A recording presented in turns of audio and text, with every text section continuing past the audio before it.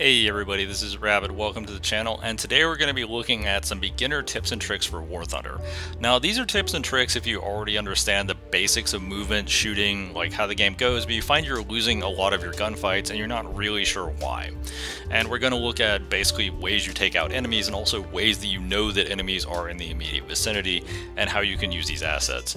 And one other thing is, this is going to be part one of a series, and the series and the other installments is going to go over sample engagements and sample fights, where I go step by step through my thought process of why I'm doing the individual actions I'm doing, how I know enemies are there, and why I am responding to them in the way I am responding to them.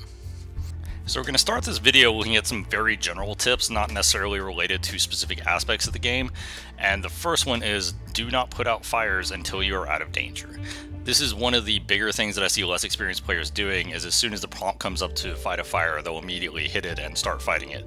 The problem is, if your crew is fighting the fire, your driver's not driving, your gunner's not training the gun on target or shooting, your loader's not reloading your gun. Generally speaking, it doesn't do you any good to put out the fire if you just die anyway. So the only time you should really put out a fire if you're not out of danger is if the fire will eventually kill you. This will sometimes happen, like if somebody can just shoot your engine, for example, and they can just do that over and over again. You might as well put out the fire, make it take longer. In that scenario, you kind of need your teammates to help you anyway. The only other scenario is like if you're just completely disabled, they knocked out, breach engine and set a fire at the same time, which sometimes happens.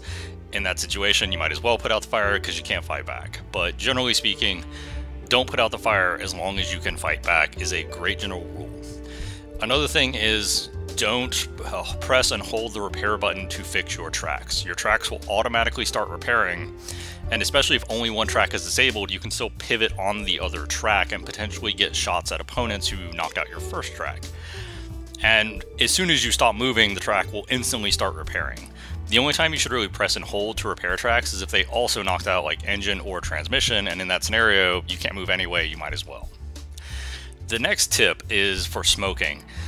Do not smoke while you can shoot back. This is a very simple general rule that a lot of players just do not pay attention to. They don't take it to heart. If you can shoot back, there is no reason to pop smoke, straight up. I mean, this seems very self-explanatory, but I see so many people where you don't knock out the gun, you knock out the engine, and you hide behind a hill, and they pop smoke. I'm not a child. I don't have issues with object permanence. I know where you are. I'm going to kill you. And you'll find the vast majority of opponents will have no problem doing this. Keep your gun up, keep it trained on targets, do your repairs, hope your teammates can help you. Which brings up another point about smoking. Do not smoke while your teammates are nearby and can help you. I see way too many teammates who I am coming up to assist, and they pop smoke, and at that point, I can't see anything. So, good luck. Fare thee well. A lot of teammates and opponents will pop smoke when their gun is out, their engine is out, and they're just a target. And popping smoke is the wrong call because you can't do anything actively to get out of that situation. You're in a Jesus take the wheel scenario. The only thing that can help you is your teammates, and popping smoke hurts your teammates' ability to help you. But because you're completely disabled, it doesn't hurt the enemy's ability to kill you. They know where you are, and they've already put a shell into your vehicle. So a lot of, you really need to look at the minimap before you pop smoke, or if you have good enough awareness to know that there's no teammates nearby and you might as well, sure, go for it. But you really need awareness of when you're popping smoke, and if you don't have that, just don't pop smoke. Which also brings up another point. Make sure you go into the test drive for a vehicle and figure out exactly how the smoke launcher works, because a lot of the smoke launchers work very differently. Some of them are essentially mortars that will fire it pretty far out in front of you. Some of them will just kind of drop it in front of you. When you start getting into the higher tier tanks, some of them will fire screens that all detonate in front in a nice arc. Some even go in a 360. So always go into the test drive in general. It's a good idea to go into the test drive to see how a vehicle feels, but also to test some of the other systems like smoke and see exactly how they behave. Now, one other big thing that I have to tell new players to do, because basically none of them do it, is use your rangefinder. So if you press the rangefinder button, you'll see a little green bar will fill. Once it's filled, it will give you a rough estimate of the range. You don't need a rangefinder modification to use the range. All rangefinder modification does is helps it be faster, more accurate. If it's a laser rangefinder, it'll set the range for you, all that good stuff. But you can get the range even if your vehicle has no rangefinder equipped. It's just going to be slower and a little less precise. Now, the big thing about the rangefinder is if you see somebody who doesn't see you and you have plenty of time to take that shot, there's no reason to not range find because you can guarantee a first hit kill. That's a lot better than going for a ranging shot. So it's also, there's a bit of an exploit going on right now. I hope you didn't turn off crew voices, and I'm not sure if this is intentional, but as of the time of recording, the crew voices will call out the type of vehicle and the range before the range finding is actually done. They'll do it almost right away. They'll be like tank tiger range 500 and your rangefinder still hasn't even finished doing it. You're like, so if you keep an ear out for the crew voices, they will actually call out ranges when you range find to the enemy.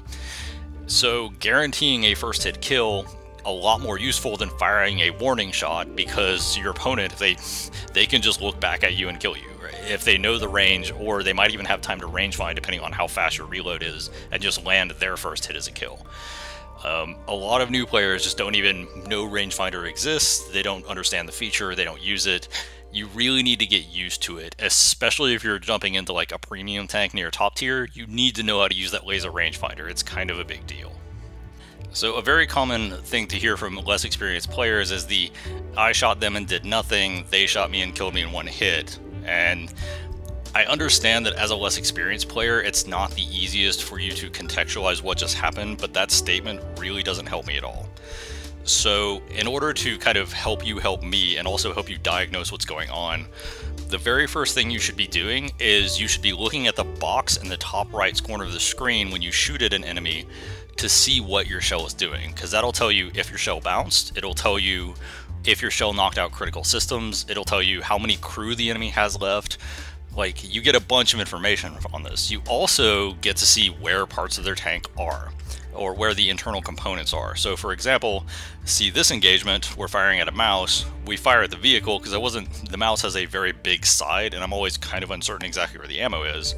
But you can see in the X-ray, it shows us where the ammo is. So we just adjust our aim slightly, bottom to the left, and next shot detonates the ammo and knocks out the mouse. So you can use this to kind of tell where the important parts of the vehicle are, in addition to also seeing what you're doing and whether or not your shell is punching through the enemy's armor. You can also use this little display to kind of help you determine exactly what the shrapnel patterning on your shell is. So for example, if you have solid shot, you're going to see a cone. But if you have, say, an armor-piercing high-explosive shell that has a high-explosive filler, then you're going to see a nice sphere of damage that's going to do a lot of damage to everything. And this helps you figure out exactly how precisely you need to aim and where you need to figure out individual components are. And this kind of leads into our next point: how do you actually destroy an enemy vehicle? Like, once you break through their armor, what is step 2? So there are ultimately kind of 4 ways to destroy an enemy vehicle. The first is to detonate the ammo. And if you're a new player like I was when I was a new player, you're probably thinking, well, this is what you're going to do, because detonating the ammo will automatically destroy the tank. The problem with going for ammo, number 1, is that War Thunder uses a real-time ammo model. So as you fire shells, shells will be removed from your tank. The same thing happens for the enemy. Also, if you take less than maximum ammo, then a lot of the parts that ammo would normally be, the ammo is no longer there. So if you take 20 rounds and you've already fired 10, there's only 10 rounds of ammo in the entire tank. So unless you're really familiar with where the vehicle likes to stack the ammo, especially the priority ammo, there's a very good chance the ammo is not going to be there. This also kind of leads into the next point, that you should never be taking max ammo, but we'll get to that in a minute.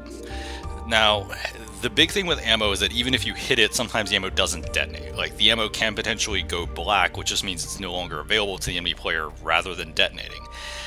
This, combined with the fact that the ammo may not necessarily be there, makes shooting for ammo probably one of the least viable tactics outside of vehicles that very specifically have ammo that will always be in certain places.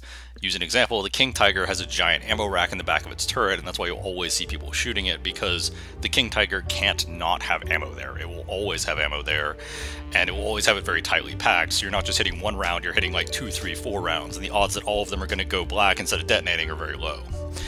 However, if you look at stuff like Tigers and Panthers, they use like sponson stowage for their ammo a lot, and the sponson stowage, depending on how much they take, could be full, could be empty, who knows. So this is part of the reason why, if you look at expert players or like really good players showing their gameplay, not only are they going to be constantly looking at the little feed in the top right of the corner and commenting on what's happening, but you'll also see they're aiming for crew, not ammo. And this is where we go into the next win condition.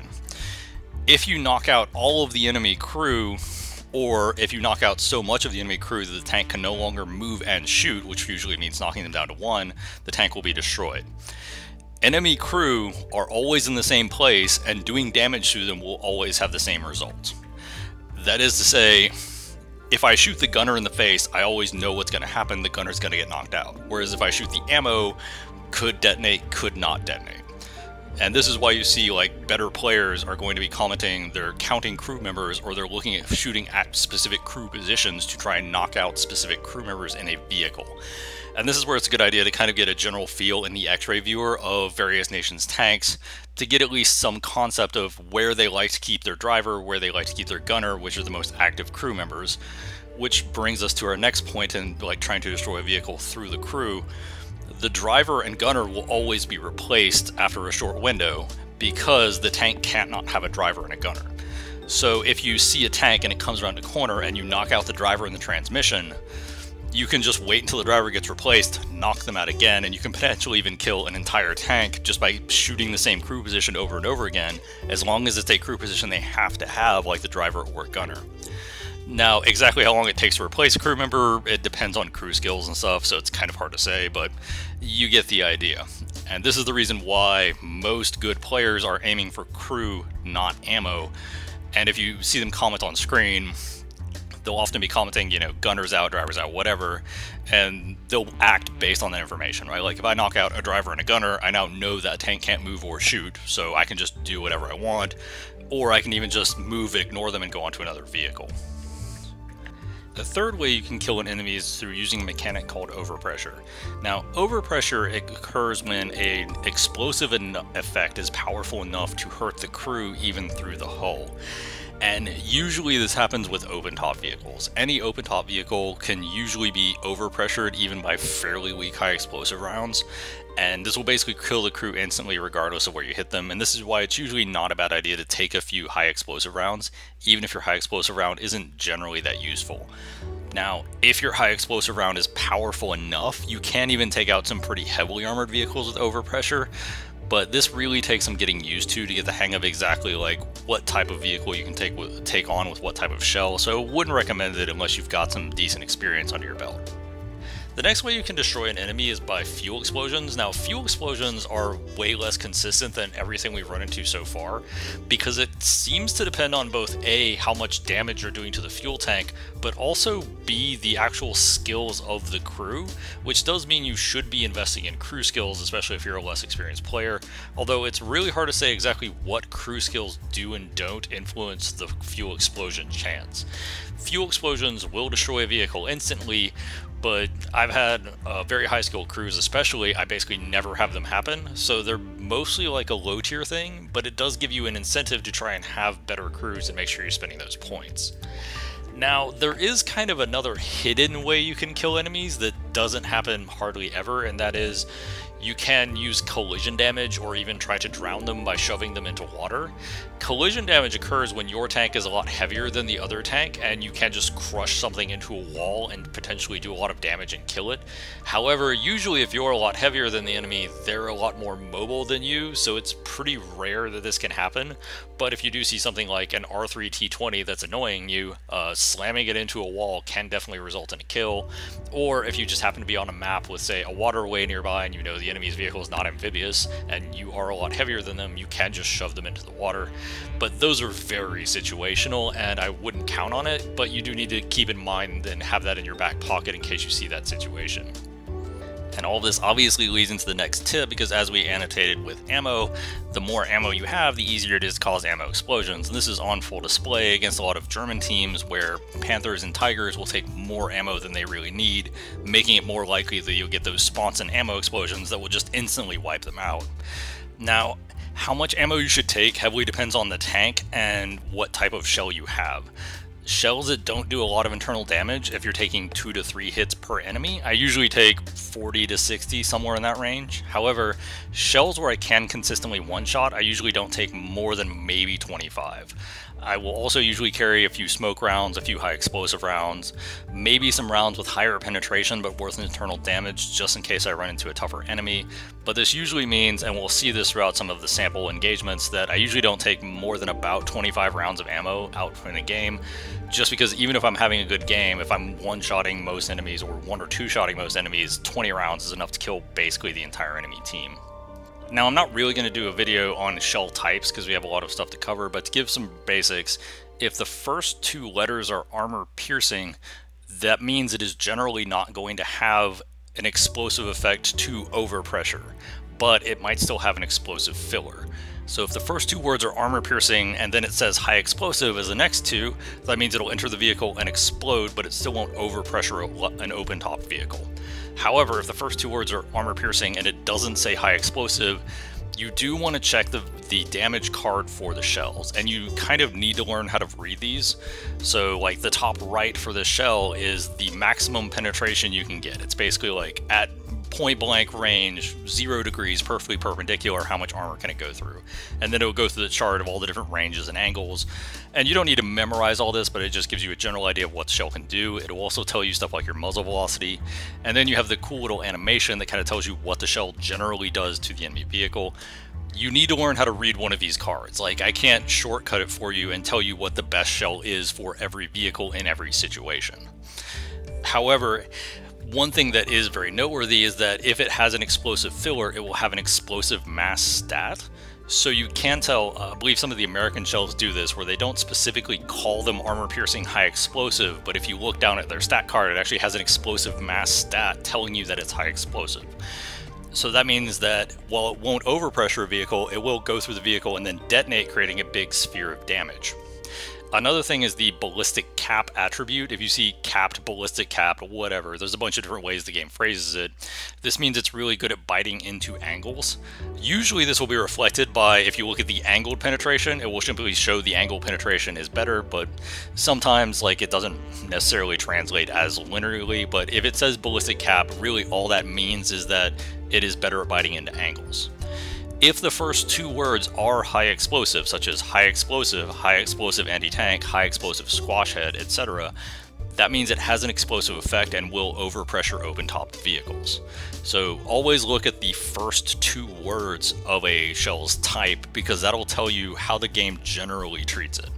There are a handful of armor-piercing rounds that have so much explosive filler that the game considers them to like have an overpressure effect, but those are pretty rare. Most armor-piercing shells do not have an explosive effect at all, at least for the purposes of overpressuring a vehicle. Then you have the question of what shell should you main? What shell should you use as your primary? And part of this is just going to be reading a stat card, because it's going to vary a lot from tank to tank. Usually if a tank has a really good armor-piercing shell that has a high explosive filler, that means that that's going to be your main shell. These shells are very forgiving. You can basically get it anywhere in the crew compartment and knock them out. Additionally, it's very rare that a tank has a good armor-piercing, fin-stabilized, discarding Sabo, APFSDS, or Dart as they're called, and have that not be your best shell. 99 times out of 10, 99 times out of 100, the APFSDS is your best shell, or the APHE, depending on which one you have as your best shell.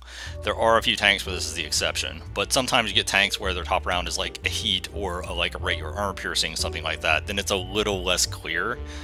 But at the end of the day, you're just going to have to learn how to read armor-piercing ammo stat cards and understand what the different attributes are, because I can't go through on a vehicle-by-vehicle basis and tell you. Another common thing for new players is on the awareness front, the how did they know I was there kind of question. And there are a lot of indications as to why somebody might know that you are in a specific location. Number one, I mentioned this on a previous video, I'm going to reiterate it. Go into your audio settings. There's a setting for your vehicle and a setting for other vehicles in terms of engine volume. Crank your engine volume way down. You never need to hear your own engine. Crank all other engines way up, because hearing other engines is super important, especially if you have directional audio. Most TVs have directional audio. Pretty much all headsets has directional audio. So anything with directional audio, you can tell where somebody is just by engine noises alone. You shouldn't count on that as your only source of awareness, but it can definitely give you an indication that something is in a direction and it's not friendly. And of course that leads into the next part. How do you tell if it's not friendly? Well, that's what your minimap is for. You should be glancing at your minimap to have a sense of awareness just about where your team is. Additionally, enemies will be highlighted on that minimap for a few different reasons. One reason is they might get too close to your spawn, then they get highlighted on the minimap. Another reason why enemies will get highlighted on your minimap is if they're scouted by friendlies. But one thing that's really important to note is if an enemy is hit by a friendly by an attack, whether it be plane, tank, or even just dropping artillery on them, they will briefly be highlighted on the minimap. It's pretty short, but if you do kind of keep one eye on the minimap and look for the red icons, you can spot these and have at least a general idea of where people are. This is also why you'll notice people machine gunning you, even though their machine guns can't hurt you, is they're basically marking you for their team. So that's just something to kind of keep aware of. Additionally, on the minimap, if you hit and kill somebody, their icon will flash and then it will gray out. So that essentially means that you hit them, so it marked them, but then it also killed them. And lastly, you'll have markers you can get from teammates. They'll mark parts of the map telling you where they think people are. And if you get high enough in battle rating, they can also mark maps from the UAVs. And this is basically just your teammate pinging the map to tell you where they are. Sometimes your teammates are idiots and will mark nothing. But you'd be surprised how often your teammates, like most of your teammates, are not trying to mislead you or like send you on a wild goose chase. Most of your teammates are marking positions where they think an enemy is. However, these markers are usually not 100% accurate. They're just marking the general area they think the person is. So you have to be a little bit more aware of that it may not be there. It's also important to note that if teammates shoot at aircraft while they're flying over the battlefield, it will mark those, which is a bit of a red herring, and you kind of have to note it. Like, you'll see a little trail of like exclamation marks going around as your teammates shoot it, but you just kind of have to ignore those. Next thing that you really need to do, and this is something I don't see enough new players doing, check the kill feed. Like, just try to don't constantly keep your eyes on it, but just keep one eye on the kill feed as it's rolling by, because this will tell you a few things. Number one, it will tell you how well both teams are doing. If you see a lot of blue on the left and a lot of red on the right, your team is winning. If you see the other way around, your team is not trading as well. You know, the enemy is getting more kills than you are. But it's also interesting because if a teammate dies and you know what vehicle they were in and what their name is, you can look at the kill feed and see what killed them and know how much time you have to go around that corner before the person can reload. So for example, if my teammate gets hit by a shell and I see it's an IS-2 that has a really long reload, I can just immediately peek. On the other hand, if my teammate got hit by a shell and then I see the kill feed and it was something like a Magok Hydra that has backup rockets, it would be a really bad idea for me to round that corner because I'm just going to get smashed by those rockets. So it's important to look at the kill feed, not just to know what killed them and how much time you have, but also to have at least some idea in your brain when you're going around the corner of where you need to be aiming when you go around the corner. And this also brings up another notable feature is you have what's called centering in Call of Duty. This means that your crosshair is aimed where you expect the person to appear. There's a common practice where players that don't have training doing this will just kind of incidentally look at the floor while they're moving around, and this means they need more time to get their gun on target. And in Call of Duty, this is a big deal, but especially in War Thunder, where you can be one-hit killed and some vehicles have pretty poor traverse and elevation, you want to have your gun trained at the point where you expect an enemy to appear from. And this is also how you can kind of get kills on things like urban maps, where your opponent's, it's relatively flat, your opponent can only really appear from around a corner. If you just aim at the corner, your opponent is going to get hit by you before they are in a position to shoot you. So try to practice your centering a bit when you're driving around the map, especially if you're on a lot of the earlier tanks, a lot of the early World War II tanks, something like an M10 GMC. Very, very slow turret traverse. You always want to have your gun pointed pretty close to the right direction because it's going to take you forever to get your gun on target. And this also kind of brings up another principle. You kind of need to get used to turning your turret and hull at the same time to try and get your gun on target faster and understand when you need to do this, especially at close quarters. But even at longer ranges, even a little twist from your hull can get your gun on target several seconds faster depending on how good your turret traverse is, so it's always a good idea to practice this. Leaping off of that, we have the use of binoculars. Make sure you have a button mapped for the use of binoculars. You probably do by default, but make sure you're using it. Binoculars will generally pop up basically right over where the commander's hatch is, so it's usually taller than your tank, or at least as tall as your tank. It can allow you to peek over hills, stuff like that. They're free to use, you can scan the environment quickly, they have a bit of magnification to them. This also does bring up another valid point. Hills are kind of overpowered. So if you're next to a hill and you're using the third person camera, you can see over the hill at enemies that can't see you. And you can just wait until the other person has already turned their turret and is driving off in a different direction to pop up and shoot them in the side. Additionally, if you're on a hill, you can appear at any point in that hill. You don't have to appear at the same point. But this also brings up another question in terms of awareness and engagement, limiting the number of angles you can be shot by. And this is one thing that a lot of people do very poorly in this game. Driving up and over a hill exposes you to a lot of fire. So unless you're pretty confident that you have good awareness and vision on everybody in that firing arc, you really need to be avoiding doing this. What you need to do is you need to go to the left or right side of the hill. That way you're limiting the shots that you can get hit by from different angles and like peeking around rather than just going straight over the top. Because a lot of times you'll see people go straight over the top. They might kill you, but they also die before they get back over it. And at the end of the day, that's just a one-for-one trade. It doesn't benefit anybody. And stepping off from that, my last little point of awareness is you'll probably see when I'm doing gameplay that I'm checking the scoreboard a lot. This isn't because I have a big ego and I want to make sure I'm doing awesome. This is actually because the scoreboard has a lot of information on it. It tells you how many deaths everybody has in the lobby. It tells you how many players are currently active on both teams. And if you're at high enough battle rating, it can also tell you if somebody's getting close to a nuke, because you can look at their score, look at the amount of deaths they have, you know, the number of spawn points they've used effectively. Do some head math and try to figure out how close they are to getting a nuke and just ending the game, whether they be friendly or enemy. So you'll probably see me flashing around the scoreboard a lot, and that's basically what I'm doing. Most of the time I'm just looking at which team has the most active players and which team has the most deaths, because you can have maps where it looks like your team is winning, you're ahead on tickets, you're ahead on points, but then you look at the scoreboard and you see that your team is absolutely getting their butt kicks in these trades.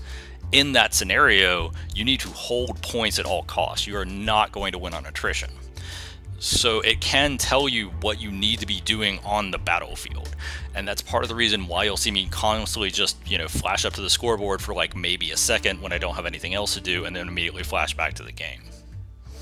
That wraps up part 1 of our series. Now we're going to do additional videos in the series, more than one, where we look at sample engagements, take them step by step, and we're going to apply all of the information we just got throughout this video into actual real scenarios that you'll run into in the game of War Thunder, and explain to you my thought process and how I'm coming out the other side of these engagements. And I hope you will subscribe just so you don't miss those, and I hope you'll stay tuned for the rest of the series.